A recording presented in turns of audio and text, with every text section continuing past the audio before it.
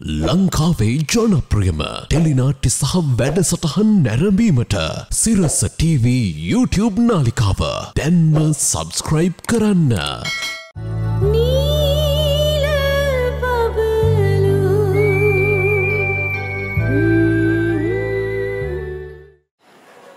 අබිමන් මොකද කරන්නේ? ඊළඟ සීන් එකට ලෑස්ති වෙනවා. මේ දන්නවද? අද අපේ ඔෆිස් එකේ ඉන්ටර්විව් එකක්. ඇත්තද? ඒ මොනවටද? කම්පියුටර් ඔපරේටර්ස්ලා ඊට පස්සේ account section එකට ක්ලීනර්ස්ලා වගේක් ගන්න. දන්නේ නැද්ද? මොනවට? එහෙනම් ඔයා බිසි ඇතිනේ. නෑ. මම ඉන්ටර්විව් බෝඩ් එකට ගියේ නෑ. දුෂාන් එක බල්ල කරේ. ඇයි? නෑ ගොල්ලෝ. අද මගේ මූඩ් එක එච්චර හරි නෑ. අබිමන් ප්‍රශ්න එනවා තමයි. එහෙමයි කියලා කරන්න තියෙන දේවල් අවුල් කරගන්න එපා. ඔය දන්නවද අද සිද්ධ වුණ දේ? මොකක්ද? මං එනකොට ලොබි එකේ සෙනග විරිලා. මං දන්නේ නැහැ මොකද්ද වෙන්නේ කියලා. මං සුබසිංහව වෙයි කියලා. ඒතර සුබසිංහ තමයි කිව්වා ඉන්ටර්විව් එක කියලා. ඒතර තමයි දන්නේ ඉන්ටර්විව් එකක් තියෙනවා කියලා. ඔයා නොදැනුවත්වද අත ඉන්ටර්විව් එක තියෙන්නේ? නෑ. මං දැනුවත්ව තමයි දාගත්තේ. ඔය මට ඒක අමතක වුණා. අයියෝ සිහි කල්පනාවේ තරම් බලන්නකෝ. වෙච්ච දේවල් වල හැටියට කුරුළු මෙහෙම හරි සිහි කල්පනාවක් තියෙන එක ලොකු දෙයක් නේ. හරිනවකෝ ඔයා නෙමෙයි කියන්න ඕනේ. ඔක් කියන්න ඕනේ මම. ගෑන් ළමයට මොන දෙන්න පුළුවන් ප්‍රශ්නද මගේ ජීවිතේට ඇවිල්ලා තියෙන්නේ. ඒක නම් ඇත්ත. ඒනවල කුරුළු ප්‍රශ්නයක් ආවම මෙන්ටලි වැටෙන්න ඒකට කෑනුද පිරිමිද කියලා ભેදයක් නැහැ. ඒක මම පිළිගන්නවා අබිමන්. ප්‍රශ්නයක් වුණාම කඩා වැටෙන්න ගොඩාක් සෙන්සිටිව් අය. මම දන්නවා මම වගේම ඔයත් ගොඩාක් සෙන්සිටිව් කියලා. ඒක අතින් බැලුවාම ගොඩක් සෙන්සිටිව් වෙලා ඉපදෙන එකත් මාර පවක්. මම සෙන්සිටිව් නැති වුණා නම් ගොඩක් දේවල් දරා ගන්න තිබ්බා. මෙච්චර දුකුත් නැහැ. හරිනම් මම මේ වෙලාවේ ඉන්න ඕනේ මෙතන නෙමෙයි. ඔයා ළඟ. ඇයි නැහැ ඉතින්. මම වැටිච්ච හැම වෙලාවකම ඔයා මගේ ළඟ හිටියානේ. මාත් ඔයා ළඟ ඉන්න ඕනේ. වටේ මෙතනවද? ඔව්. ඒක මගේ යුතුයකමක්. මේ යුතුයකමක් විදිහට නේ. නැතු මේ මට තියෙන ආදරයකට නෙමෙයි.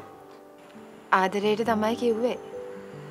මේ ඒක නෙමෙයි මේ මං කතා කරේ මහිමට පොඩ්ඩක් අවසරයක් ඔෆිස් එකේ වැඩට එන්න පුළුවන්ද කියලා අහන්න පුළුවන්ද? අනේ ඒක හොඳයි අබිමන්. මම ඇත්තටම ඔයාගෙන් අහන්නමයි හිටියේ වේකන්සියක් නැද්ද කියලා. දැන් මේ දවස්වල මහිම මොකද කරන්නේ? මහිම පසන්න එක එකතු වෙලා මොකද්ද වැඩක් පටන් ගත්තා. එහෙනම් ඉතින් ඒව දාලා මේ ජොබ් එකේ ගන්න නැහැ නේ. නැහැ අබිමන්. ඒ වැඩේ අවුල් වෙලා ඒගොල්ලෝ ඒක අතෑරියා. එහෙමද? දැන් ඉන්නේ කොහෙද? එයා ඉන්නේ ගමේ. හරි එහෙනම් මහිමට කියන්නකෝ පොඩ්ඩක් ඇවිල්ලා මම මීට් වෙන්න කියලා. හරි අබිමන්. මම යාට ඉක්මනටම පණිවිඩය කියන්න. ඉතින් ඉන්නවා ඉතින්. දැන් ඊළඟ සීන් එක ගන්න තියෙනවානේ? ඕනේ. ඒකත් අමතක වුණා. එහෙනම් මම තියන්න. පොඩි සරණයි. Okay, සරණයි.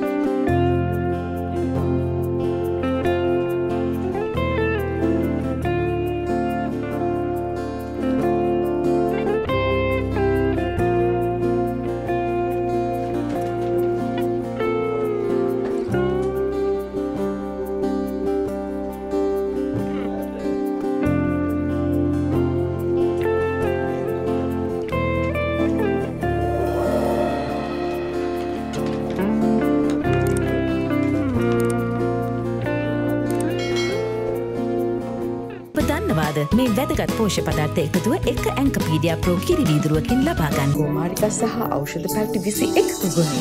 කේෂ් කිං ෂැම්පූ. කුණ්ඩිට හොඳම විසඳුම.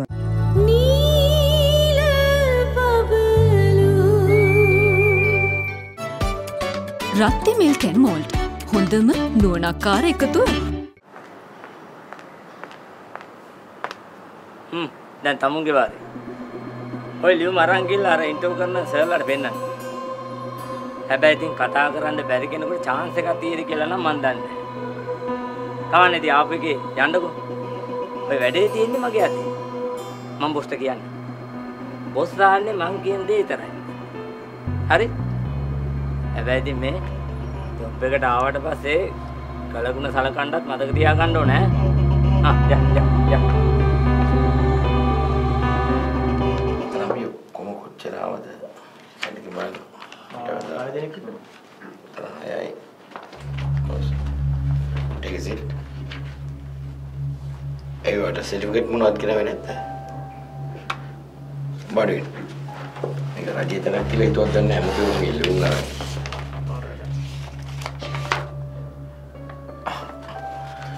නෑ මේ ක්ලීනින් සර්විස් එකෙන් එවලා තියෙන්නේ කපිල කපිල මෙයාව ඉන්ටර්වියු කරන්න දෙයක් නැහැ කපිල. මෙයා ඇවිල්ලා තියෙන්නේ ක්ලීනින් සර්විස් එකෙන්. කපිල වැඩ කරන්න එක්කෙනෙක් කොයි වෙන්නේ හිටියේ? මෙන්න මෙයා තමයි. Thank you very much sir. This is a very big helping. Sorry. මොකද කිව්වේ? දැන් ඔබ කිව්ව දේ ඔබට තේරුණාද? ඔව් සර්. මේ මං කිව්වේ දැන් මෙයාව මට හැන්ඩල් කරන්න පුළුවන් කියලා. හරි. ඔයාට වැඩ කරන්න වෙන්නේ මෙයා යටතේ. හරි. හොඳට වැඩ ටික කරගෙන යන්න ඕනේ ඈ. හරි. Thank you sir.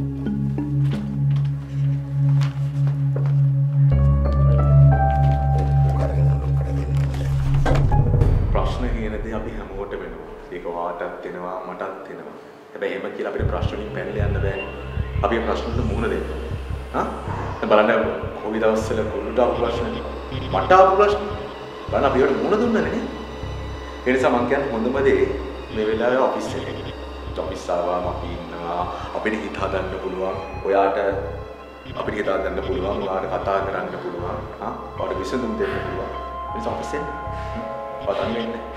ඕන දෙයක් අපි ඉන්න හරි. හරි. ඕකේ. එහෙනම් මම බලන්න ඔෆිස් එකට. හරි මම පරිස්සමින් නේ. ඕකේ බයි.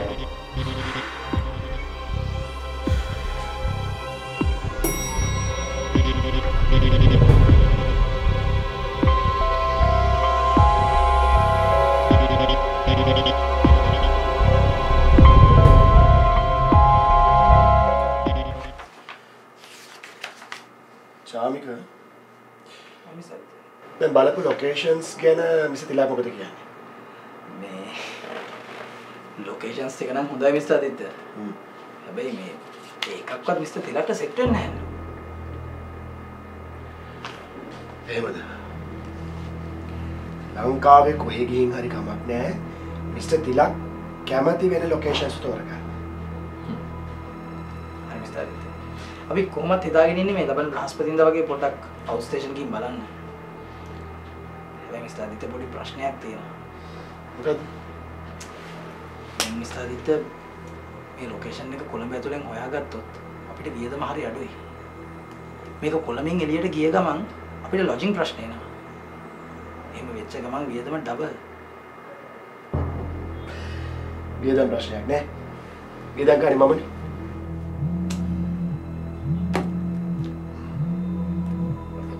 හරි මිස්ටර් ආදිත්‍ය.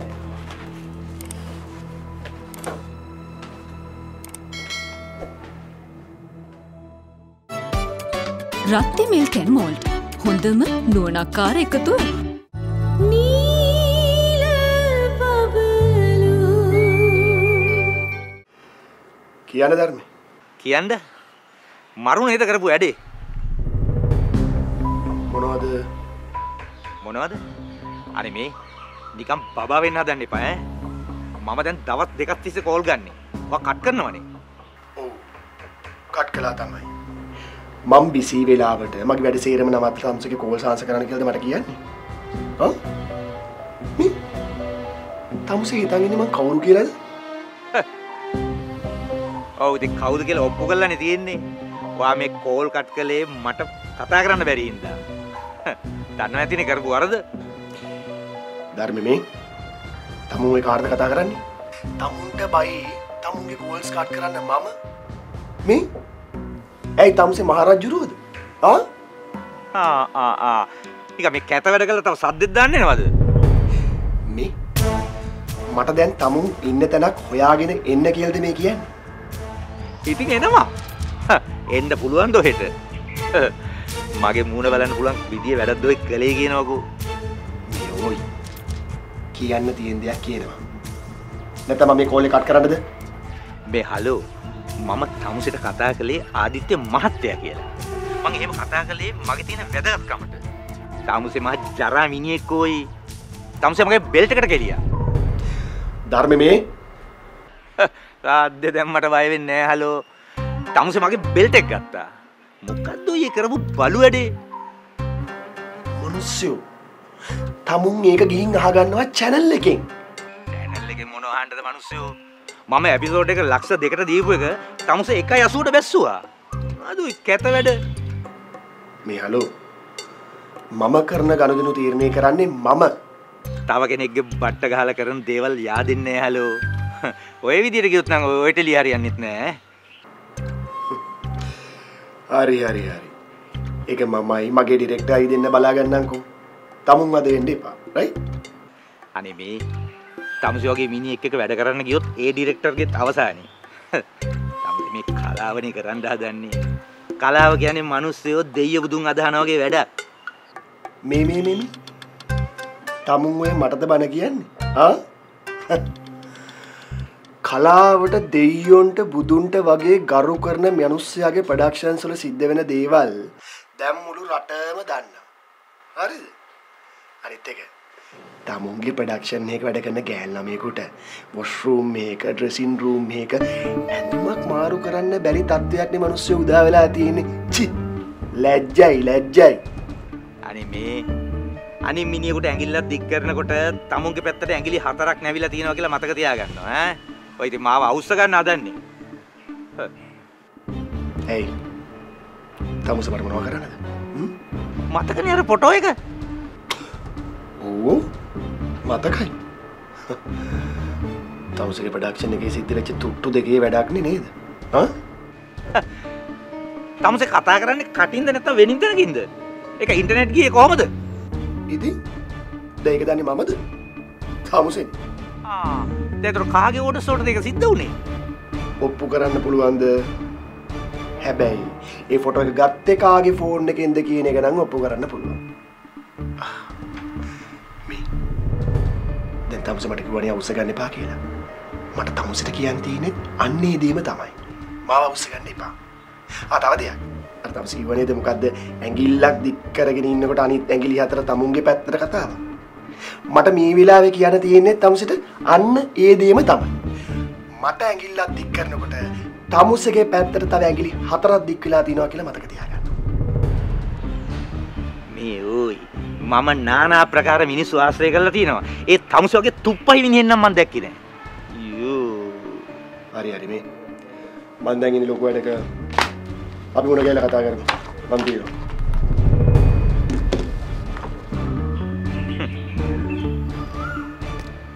ආදිත්‍ය ඔබ හැප්පෙන්නේ වැරදි මිනිහෙක් එක්ක. ඔබ මට කියලා කුරුළුගේ ෆොටෝ එකක් අරගෙන කුරුළුට හොඳ පබ්ලිසිටි එකක් අරන් දුන්නා. ඊට පස්සේ උඹ කෙල්ලව මගේ නාට්‍යයෙන් ගලවලා ගත්තා. අරගෙන ඔබේ නාට්‍යයටත් දාගත්තා. ඊට පස්සේ උඹ මගේ බෙල්ට් එකට කෙලියා. ඊළඟ ඉලක්කේ කුරුළු. හරි. බලමු මොකද වෙන්නේ කියලා.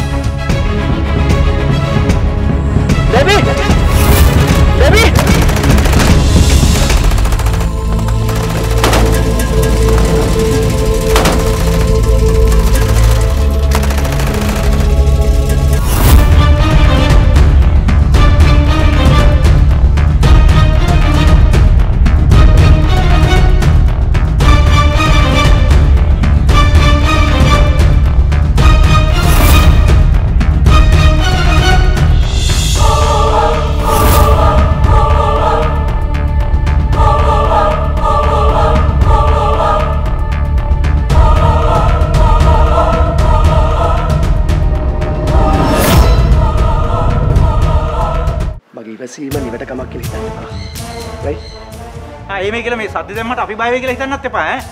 මෙයා මේ ඔක්කොම ඔයා ප්ලෑන් කරලා කරපු ගේම් ඕනම හැඟීමක් තදට හිතට වදිනකොට ඕනෑ මිනිස්සෙක් කවියක් වෙනවලු.